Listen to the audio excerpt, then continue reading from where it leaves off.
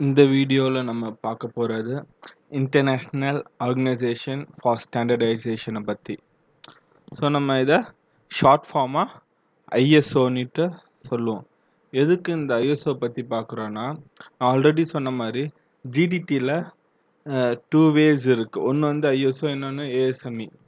So நம்ம டைரெக்டாக ASME பற்றி தான் நிறைய பார்க்க போகிறோம். இருந்தாலும் ஐஎஸ்ஓ ஸ்டாண்டர்ட்ஸும் நமக்கு வந்து யூஸ்ஃபுல்லாக இருக்கும். ரெண்டுத்துக்கு என்ன டிஃப்ரென்ஸ் இருக்குது, என்ன வேரியேஷன், எதில் வேறுபடுதுன்றத நம்ம பார்க்கலாம். ஸோ அதுக்கு முன்னாடி நம்ம ஐஎஸ்ஓனா என்ன, அந்த ஆர்கனைசேஷனை எப்படி உருவாச்சு, எதுக்காக உருவாக்கப்பட்டது, அதில் ஜிடிடியோட பங்களிப்பு என்னன்றத நம்ம பார்க்கலாம். ஸோ பார்த்தீங்கன்னா அதோட அப்ரிவேஷன் ஐஎஸ்ஓ. ஐஎஸ்ஓன்றது வந்து பார்த்தீங்கன்னா இசோ. இப்போ பார்த்தீங்கன்னா international organisation for standardisation, iOS தான் வரணும். ஐஎஸ்ஓன்னுட்டு வச்ச காரணம் வந்து பார்த்தீங்கன்னா ஓஎஸ்ன்னுட்டு சொல்கிறது வந்து பார்த்தீங்கன்னா க்ரீக்கில் வந்து ஈக்குவல், சமம்ன்றதுக்கு வந்து அர்த்தம். ஸோ அதனால தான் இவங்க ஐஎஸ்ஓன்றதை ஸ்பெசிஃபை பண்ணியிருக்காங்க சிம்பிளாக. இது எப்போ ஃபார்ம் பண்ணாங்கன்னு பார்த்தீங்கன்னா 23 February 1947. இது என்ன டைப் ஆஃப் ஆர்கனைசேஷன்னா நான் கவர்மெண்டல் ஆர்கனைசேஷன். ஸோ இதோட பர்பஸே வந்து பார்த்தீங்கன்னா இன்டர்நேஷ்னல் ஸ்டாண்டர்ட்ஸை வந்து உருவாக்குறது தான். ஸோ அமெரிக்காவில் யூஸ் பண்ணுற ஸ்டாண்டர்ட்ஸை நம்ம இந்தியாவிலையும் யூஸ் பண்ணுவோம். ஸோ இதனால் என்னென்னா ஈக்குவலைசேஷன் உருவாகும். அங்கே என்ன சிம்பிள் யூஸ் பண்ணுறாங்களோ அதே சிம்பிள் தான் நம்மளும் யூஸ் பண்ணோம். இதை பற்றியான எக்ஸாம்பிள் வந்து பார்த்தீங்கன்னா அடுத்தடுத்து வர இதில் பார்க்கலாம். ஸோ இதோட ஹெட் குவார்ட்டர்ஸ் வந்து சுவிட்சர்லாண்டில் இருக்குது. இதோட மெம்பர்ஷிப் வந்து பார்த்தீங்கன்னா மொத்தம் 162 மெம்பர்ஸ் இருக்காங்க ஜனவரி 2018 கணக்கு பிரகாரம். இது வந்து என்னென்ன லாங்குவேஜ்லலாம் இது அஃபிஷியலாக இது பண்ணுறாங்கன்னா இங்கிலீஷ், ஃப்ரெஞ்ச் அண்ட் ரஷ்யா. இதோட வெப்சைட்ஸ் பார்த்தீங்கன்னா www.iso.org. இப்போ வந்து பார்த்தீங்கன்னா இந்த ஐஎஸ்ஓ உருவான ஸ்டோரியை பற்றி பார்க்கலாம், அதாவது இதோட ஹிஸ்ட்ரி. ஸோ ஐஎஸ்ஓ வந்து பார்த்தீங்கன்னா 1947 ஃபார்ம் பண்ணாலும் இதோட பிகினிங்கிறது வந்து பார்த்தீங்கன்னா 1926, அதாவது முதலாம் உலகப் போர் முடியப்போ இண்டஸ்ட்ரியல் ரெவல்யூஷன் ஸ்டார்ட் ஆச்சுல ஒரு ஸ்பார்க். அந்த ஸ்பார்க்கோட ஃபார்மேஷன் தான் 1926 international federation of the national standardisation association, அதாவது ஐஏஎஸ்ன்ற ஒரு அசோசியேஷன் ஃபார்ம் பண்ணாங்க. ஸோ இது வந்து குளோபல் ஸ்டாண்டர்டைசேஷனுக்காக அவங்க உருவாக்கப்பட்டது. அது 1947 ரெண்டாவது உலக போர் சமயத்தில் வந்து பார்த்தீங்கன்னா அதை சஸ்பெண்ட் பண்ணாங்க. ஏன்னா இந்த ஐஎஸ்ஏ ஸ்டாண்டர்ட்ஸ் வந்து பார்த்தீங்கன்னா உலக அளவில் காமனாக இருக்கும் போது அதோட புரிதலம், இப்போ வந்து பார்த்தீங்கன்னா ஒரு வேர்ல்டு வார்னா நம்ம நாட்டில் நடக்கிறது வேறு நாட்டில் தெரியக்கூடாது. ஸோ வேர்ல்டு வார் சமயத்தில் தான் இன்ஜினியரிங் ஸ்டாண்டர்ட்ஸ்லாம் உருவாச்சுன்னுட்டு நம்ம பார்த்தோம். அதே சமயத்தில் தான் இந்த இன்ஜினியரிங்கோட தாக்கமும் நிறைய இடத்துல இருந்துச்சு. அதாவது என் நாட்டில் உருவாக்குனதை இன்னொருத்த வந்து காப்பி அடிக்க முடியும். ஸோ இந்த மாதிரி காரணத்துக்காக வந்து பார்த்தீங்கன்னா 1942 இருந்து அதை சஸ்பெண்ட் பண்ணாங்க. அந்த வேர்ல்டு வார் முடிஞ்சதுக்கப்புறம் யுஎன்சிசின்ற ஒரு கமிட்டி ஃபார்ம் ஆகி அந்த கமிட்டி வந்து பார்த்தீங்கன்னா ஐஎஸ்ஐயை வந்து அப்ரோச் பண்ணுச்சு, நம்ம திருப்பி ஒரு குளோபல் ஸ்டாண்டர்டை உருவாக்கலாம். இந்த தடவை ஒரு குறிப்பிட்ட கண்ட்ரி மட்டும் இல்லாமல் உலக அளவில் ஒரு சில கண்ட்ரியை வந்து மெயினாக இருக்கிற கண்ட்ரிஸை வந்து அதில் கமிட் பண்ணி அதை வச்சு ஒரு ஃபார்மேஷன் கொண்டு வரலான்னுட்டு பிளான் பண்ணாங்க. அது பிரகாரம் தான் வந்து பார்த்தீங்கன்னா அக்டோபர் 1946 ஐஎஸ்ஏ அண்ட் யுஎன்எஸ்சிசி வந்து பார்த்தீங்கன்னா 25 நாட்டு பிரதிநிதிகளோட லண்டனில் வந்து பார்த்தீங்கன்னா ஒரு இன்டர்நேஷ்னல் ஆர்கனைசேஷனை ஃபார்ம் பண்ணலான்றதை முடிவு பண்ணாங்க. அந்த இன்டர்நேஷ்னல் ஆர்கனைசேஷன் தான் வந்து பார்த்தீங்கன்னா ஐஎஸ்ஓன்னுட்டு இது நம்ம சொல்லிட்டு இருக்கோம் இப்போ. அதுதான் February 1947 ஃபார்ம் ஆனது. ஸோ இதோட தொடக்கம் வந்து பார்த்தீங்கன்னா 1926. இப்போ வந்து பார்த்தீங்கன்னா இந்த இன்டர்நேஷ்னல் ஸ்டாண்டர்ட் ஆர்கனைசேஷன் இது எந்த செக்டார்லலாம் இருக்குன்னா எல்லா செக்டார்லாம் இருக்குது. குறிப்பிட்டத்தக்க செக்டர்ஸ் வந்து பார்த்தீங்கன்னா மெடிசன். ஸோ மெடிசன் வந்து பார்த்தீங்கன்னா உலக அளவில் எல்லாருக்கும் தேவைப்படும். இப்போ நான் வந்து ஃபீவருக்கு என்ன மெடிசன் எடுக்கிறேன்னா அதே மெடிசன் தான் அமெரிக்காவில் ஒருத்தர் எடுப்பான், ஆனால் கம்பெனி பேர் தான் மாறும். இதுக்கு காரணம் வந்து பார்த்தீங்கன்னா இந்த குளோபலைசேஷன் தான். இதுக்கு வந்து ஐஎஸ்ஓவும் ஒரு பெரிய பங்கு இருக்குது. அதே மாதிரி நம்ம சாப்பிட்ற ஃபுட்டு, இன்ஜினியரிங் அதாவது இண்டஸ்ட்ரியல்ஸ் ஏரியாவாக இருக்கட்டும், மேனேஜ்மெண்ட்டாக இருக்கட்டும், ஹெல்த் கேர் ப்ராடக்ட்ஸாக இருக்கட்டும். உதாரணத்துக்கு டியூத் பேஸ்ட்டில் பார்த்துருப்பீங்க, கருப்பு, சிவப்பு, க்ரீனு, ரெட்டுன்னுட்டு. ஸோ இந்த கலர் கோடிங்ஸ்லாம் வந்து பார்த்தீங்கன்னா எல்லா நாட்டிலையும் வந்து பார்த்தீங்கன்னா ஈக்குவல். ஸோ இந்த ஈக்குவலைசேஷனை கொண்டு வந்தது பார்த்தீங்கன்னா ஐஎஸ்ஓ தான். ஸோ இது எப்படி கொண்டு வந்துச்சுன்னு பார்த்தீங்கன்னா, உதாரணத்துக்கு சேஃப்டி சிம்பிள்ஸ் எடுத்துக்கலாமே. சேஃப்டி சிம்பிள்ஸ் இப்போ நீங்கள் ஒரு இண்டஸ்ட்ரியல் ஏரியாவுக்கு போனாலும் சரியா, நீங்கள் ரோட்டில் வந்து ஒரு வண்டி ஓட்டிகிட்டு போனாலும் சரி, சிம்பிள்ஸ் போட்டிருக்காங்க. இது வந்து ஜீப்ரா கிராசிங், அந்த மாதிரி நிறைய சிம்பிள்ஸ் இருக்குது. இங்கே நடக்கணும், இங்கே ஸ்மோக் பண்ணக்கூடாது, எல்லாமே வந்து பார்த்தீங்கன்னா சிம்பிள்ஸில் ரெப்ரசன்ட் பண்ணியிருக்காங்க. கீழே அதை பற்றி போட்டிருப்பாங்க. உதாரணத்துக்கு நம்ம வந்து தமிழ்நாட்டில் வந்து எல்லாமே தமிழில் படிக்கிறோன்னு வச்சுக்கோங்களேன். இங்கே நோ ஸ்மோக்கிங் போர்டு இருக்குது. இங்கே வந்து நம்ம என்ன படிப்போம்னா புகைப்பிடிக்கக்கூடாதுன்னுட்டு. அதுக்கு மேலே யூஸ் பண்ணுற இந்த சிம்பிள் இருக்குல்ல, இந்த சிம்பிள் எல்லா நாட்டிலையும் காமனாக இருக்கிறதுனால இந்த மாதிரி சிம்பிள் நான் எந்த இடத்துல பார்த்தாலும் அந்த இடத்துல நோ ஸ்மோக் ஜோன்னுட்டு நமக்கு தெரியும். அதே மாதிரி இந்த ப்ளஸ் சிம்பிள் பார்த்தா இங்கே வந்து ஒரு ஃபஸ்ட் எய்டு ஸ்டேஷன் இருக்குது. அதே மாதிரி எமர்ஜென்சி ஃபோன் கால், எமர்ஜென்சி எக்ஸிட்ஸு. இந்த இடத்துல வந்து பார்த்தீங்கன்னா நம்ம ஹெல்மெட் போட்டுட்டு போகணும். இந்த இடத்துல வந்து பார்த்தீங்கன்னா ப்ரொடெக்டிவ் இது இருக்குது. இது வந்து ப்ரொடெக்டிவ் ஜோன், இது வந்து நான் ப்ரொடெக்டிவ் ஜோன். இந்த மாதிரி நிறைய வந்து பார்த்தீங்கன்னா ஐஎஸ்ஓ வந்து பார்த்தீங்கன்னா செப்பரேட் சிம்பிளாக வந்து நம்ம கொடுத்துருக்கு. இந்த சிம்பிள்ஸ் தான் இன்டர்நேஷ்னல் ஃபுல்லாக யூஸ் பண்ணுறதுனால யார் வேணாலும் எந்த நாட்டுக்கு போனாலும் அந்த சிம்பிளை பார்த்தே புரிஞ்சுக்கலாம். இதுக்கு வந்து மொழின்ற ஒரு விஷயமே தேவைப்படாது. ஸோ ஆதி காலத்தில் எப்படி மனுஷன் வந்து படம் வரைஞ்சி தான், அதாவது சிம்பிள்ஸை அடிப்படையாக வச்சு தான் அவங்களோட கம்யூனிகேஷன்ஸ் இருந்துச்சு. அதை நம்ம இப்போ சயின்டிஃபிக்காக டெவலப் பண்ணிகிட்டு இருக்கோம். ஸோ இதில் வந்து பார்த்திங்கன்னா இந்தியாவில் என்ன தாக்கம் இருக்குது. ஸோ நம்ம இந்தியாவை எக்ஸாம்பிளாக எடுத்துக்கிட்டோன்னா, நம்ம இங்கே யூஸ் பண்ணுறது பார்த்தீங்கன்னா பியூரோ ஆஃப் இந்தியன் ஸ்டாண்டர்ட்ஸ். இந்த பியூரோ ஆஃப் இந்தியன் ஸ்டாண்டர்ட்ஸ் தான் வந்து பார்த்தீங்கன்னா நம்மளோட ஸ்டாண்டர்ட்ஸ் எல்லாமே உருவாக்குறது. இது வந்து பார்த்தீங்கன்னா டிசம்பர் 86 தான் உருவாச்சு. அதாவது 26 டிசம்பர். அதுக்கு முன்னாடி நம்ம என்ன யூஸ் பண்ணிட்டு இருந்தோம் பார்த்தீங்கன்னா PSI, British standard institute. So பிஐஎஸ்க்கும் பிஎஸ்ஐக்கும் பார்த்தீங்கன்னா கிட்டத்தட்ட ஒரே ப்ரொனவுன்சியேஷன் மாதிரி தான் இருக்கும். ஸோ அது எதுக்குன்னுட்டு உங்களுக்கு வந்து புரிஞ்சிருக்கும். அப்போ தான் வந்து பார்த்தீங்கன்னா ரெண்டுமே ஈக்குவல். ஆனால் நம்ம ஸ்டாண்டர்ட்ஸ் உருவானது வந்து பார்த்தீங்கன்னா 1986 தான். அதுக்கப்புறம் தான் வந்து பார்த்தீங்கன்னா இந்தியாவுக்காகவே ஒரு ஸ்டாண்டர்ட்,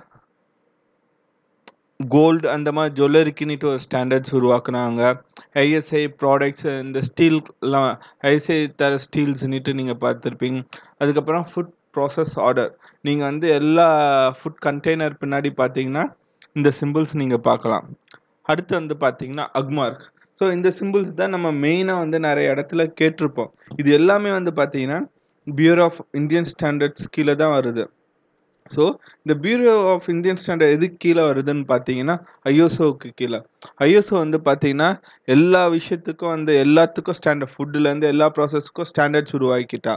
அது இந்தியாவுக்கு எந்த அளவு பொருந்துமோ அதில் இருக்க நார்ம்ஸ் எடுத்து இந்தியாவுக்கு ஏற்ற மாதிரி டெவலப் பண்ணி உண்டானதான் இந்த ஐஎஸ்ஐ, அக்மார்க், ஆல்மார்க் எல்லாமே.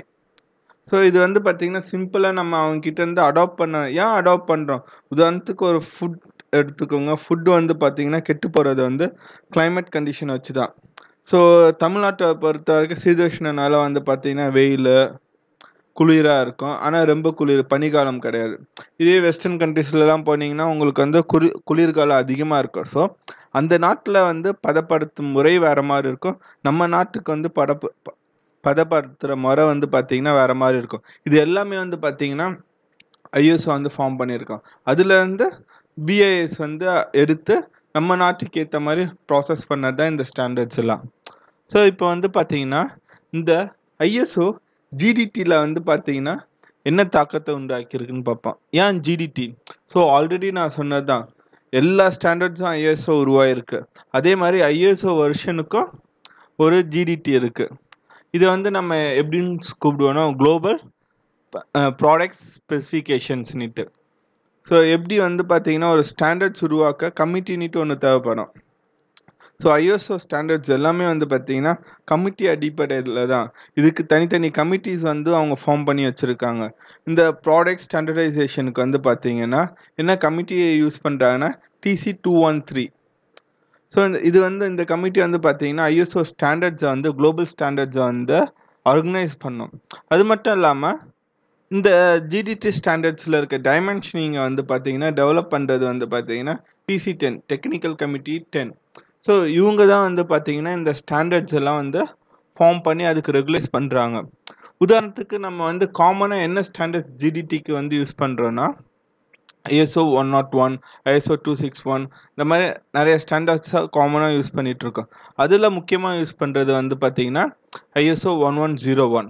ஸோ இந்த ISO 1101 எதை பர்டிகுலராக குறிக்குதுன்னா tolerancing of form orientation location and run out. So இதை தான் வந்து பார்த்திங்கன்னா இந்த நார்ம்ஸில் இதை தான் வந்து பார்த்திங்கன்னா அவங்க ஸ்பெசிஃபை பண்ணியிருப்பாங்க. இதை பற்றியான டீட்டெயில்டு ஸ்ட்ரக்சரை வந்து அவங்களுக்கு கொடுத்துருப்பாங்க. டாலரன்ஸ் இந்த விஷயத்துக்கெல்லாம் எவ்வளோ இருக்கணுன்றதை. ஸோ இப்போ லேட்டஸ்ட்டாக நம்ம யூஸ் பண்ணுறது வந்து பார்த்தீங்கன்னா ISO 1117. ஸோ இது மட்டும் இல்லாமல் டெக்னிக்கல் ப்ராடக்ட் டாக்குமெண்டேஷனாக நிறைய பண்ணியிருக்காங்க. ஆல்ரெடி டைமென்ஷனிங் வந்து TC110 தான் நம்ம ஃபார்ம் பண்ணியிருக்கோன்னு சொல்லியிருக்கோம். அதே மாதிரி தான் ISO 128 வந்து பார்த்திங்கன்னா டெக்னிக்கல் ட்ராயிங்கை பற்றியும், ISO 7083 வந்து பார்த்திங்கன்னா சிம்பிள் ஜியோமெட்ரிக்கல் டாலரன்சிங் பற்றி, அதே மாதிரி ISO 13715 டெக்னிக்கல் ட்ராயிங் அதில் குறிப்பிட்ட அன்டிஃபைன்ட் ஷேப்ஸை வந்து ஸ்பெசிஃபை பண்ணுறது.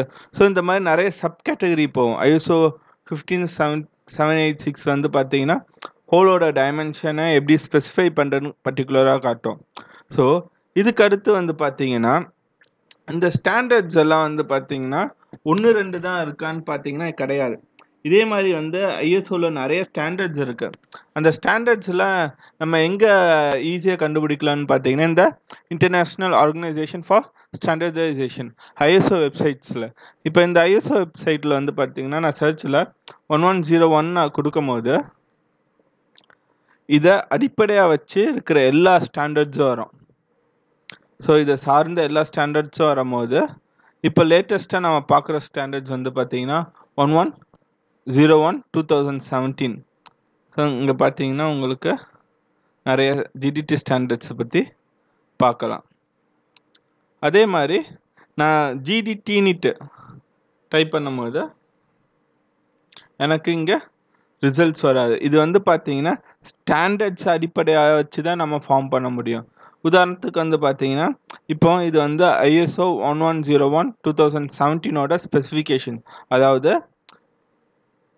1101/2017 என்னென்ன நார்ம்ஸ் கொண்டு வந்தாங்களோ அதை பற்றி டீட்டெயில்டாக இருக்கும். ஸோ நீங்கள் இந்த வெப்சைட்டில் போனீங்கன்னா பர்ச்சேஸ் பண்ண சொல்லும். நீங்கள் வந்து தாராளமாக வந்து நெட்டில் சர்ச் பண்ணிங்கன்னா இதோட PDF வந்து உங்களுக்கு கிடைக்கும் கண்டிப்பாக. ஸோ இது பார்த்தீங்கன்னா நார்மலாக அதோட ஸ்கோப் என்ன, அதோட ரெஃபரன்ஸ் என்னென்ன விஷயங்கள் இருக்குது பார்த்தீங்கன்னா இதுதான் அதோட ரெஃபரன்ஸ். ஸோ இந்த நார்ம்ஸில் என்னென்ன சப் ஸ்டாண்டர்ட்ஸை வந்து இன்க்ளூட் பண்ணியிருக்காங்க, எங்கேருந்து எடுத்திருக்காங்கன்றதை வந்து பார்த்தீங்கன்னா இதை சொல்லணும். இதோட டேர்ம்ஸ் அண்ட் டெஃபினிஷன்ஸையும் எக்ஸ்பிளைன் பண்ணோம். அது தவிர்த்து இதில் எது இருக்குன்னு பார்த்தீங்கன்னா அது வந்து டாலரிங் ஜோனை பற்றி, ஜியோமெட்ரிக்கல் ஸ்பெசிஃபிகேஷன்ஸை பற்றி. ஸோ ஆல்ரெடி நான் சொன்ன மாதிரி orientation, ஸ்ட்ரைட்னஸ்ஸு, சிலிண்ட்ரிசிட்டி, profile, run out, parallelism இதை பற்றியெல்லாம் வந்து பார்த்தீங்கன்னா டீட்டெயில்டாக இருக்கும். ஸோ நீங்கள் இதை நெட்டில் சர்ச் பண்ணும்போது ISO சார்ந்த ஸ்டாண்டர்ட்ஸை பற்றி நீங்கள் நிறையா தெரிஞ்சுக்கலாம். ஸோ இதை தவிர்த்து வந்து பார்த்தீங்கன்னா நான் வந்து நிறைய ISOவில் என்னென்ன ஸ்டாண்டர்ட்ஸ் இருக்கலாம் நான் பார்க்கணுன்னு ஆசைப்பட்டீங்கன்னா விக்கிபீடியாவில் போனீங்கன்னா உங்களுக்கு இங்கே வந்து கண்டென்ட்லேயே இருக்கும். ஸோ ISO 99999 இது வரைக்கும் ஸ்டாண்டர்ட்ஸ் இருக்குது. ஒவ்வொரு ஸ்டாண்டர்ட்ஸ்க்கும் ஒவ்வொரு பேர். ISO 1/2016 வந்து பார்த்தீங்கன்னா ஜியோமெட்ரிக்கல் ப்ராடக்ட் ஸ்பெசிஃபிகேஷன் ஸ்டாண்டர்ட்ஸை அடிப்படையாக வச்சது. இதே 2ன்னு பார்த்தீங்கன்னா டெக்ஸ்டைல். ஸோ இதெல்லாம் வந்து பார்த்தீங்கன்னா லாஸ்ட்டாக அப்டேட் பண்ண வருஷங்கள். அதே மாதிரி ஒவ்வொன்றுத்துக்கும் வந்து பார்த்தீங்கன்னா ஒவ்வொரு வருஷம் இருக்கும். இதை பற்றி நீங்கள் டீட்டெயில்ஸாக தெரிஞ்சுக்கணுன்னா இதை போகலாம். இதெல்லாம் நான் ஏன் காட்டுறேன்னா நீங்கள் GDTன்னு கற்றுக்கும் போது நீங்கள் கம்ப்ளீட்டாக இன்டெப்த்தாக எல்லாமே கற்றுக்க முடியும்னா முடியாது. நீங்கள் இங்கே இந்த வீடியோஸில் என்ன கற்றுக்க போகிறீங்கன்னா ஒரு இண்டஸ்ட்ரியில் போய் சர்வே ஆகிற மாதிரி தான் கற்றுக்க போகிறீங்க. மற்றபடி நீங்கள் ஒரு இண்டஸ்ட்ரிக்குள்ளே போன பிறகு தான் அவங்க என்ன ரூல்ஸை ஃபாலோ பண்ணுறாங்களோ அதை அடாப்ட் பண்ணி நீங்கள் ஒர்க் பண்ணணும். நம்ம உள்ள போகும்போதே இங்கேருந்து எல்லாமே கத்துட்டு போ முடியாது. ஆனா, என்னென்ன விஷயங்கள்ன்றத கத்துக்க தான் நான் இந்த வீடியோஸ் வந்து உங்களுக்கு அப்லோட் பண்ணிட்டு இருக்கேன். இந்த வீடியோஸ் உங்களுக்கு புடிச்சிருந்தா ஷேர் பண்ணுங்க, சப்ஸ்கிரைப் பண்ணுங்க. நெக்ஸ்ட் வீடியோ வந்து பார்த்தீங்கன்னா, ASME பத்தி நம்ம பார்க்கலாம். Thank you.